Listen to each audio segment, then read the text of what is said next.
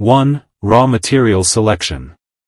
Steel strand wires are typically made from high-carbon steel because it offers excellent tensile strength and durability. Stainless steel or alloy steels can also be used for specialized applications requiring corrosion resistance. The steel is supplied in the form of rods or coils. 2. Wire drawing. The steel rods are fed into a wire drawing machine. They are pulled through a series of dies that progressively reduce the wire diameter to the desired thickness. This process hardens the wire due to work hardening, increasing tensile strength. The drawing speed and lubrication are carefully controlled to prevent wire breakage and ensure a smooth surface finish. 3. Heat treatment, optional. To balance strength and flexibility, wires may undergo heat treatment. Annealing softens the wire, making it more ductile and easier to strand. Tempering enhances toughness. The exact heat treatment depends on the intended use of the strand wire. 4. Surface treatment.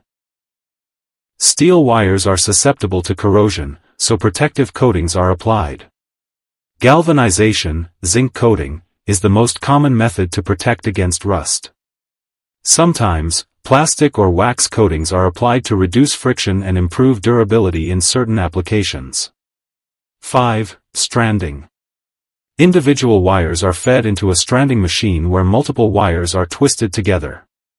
Stranding can be done in different patterns depending on the strand's use. Concentric stranding, wires are wrapped evenly around a central core wire. Seal or Warrington patterns, more complex layering improves the strand's mechanical properties. The pitch of the twist, the length over which a full twist occurs, is precisely controlled to balance flexibility and strength.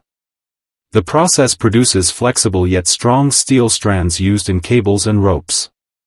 6. Compacting, optional. Some strands are compacted by pressing the twisted wires together.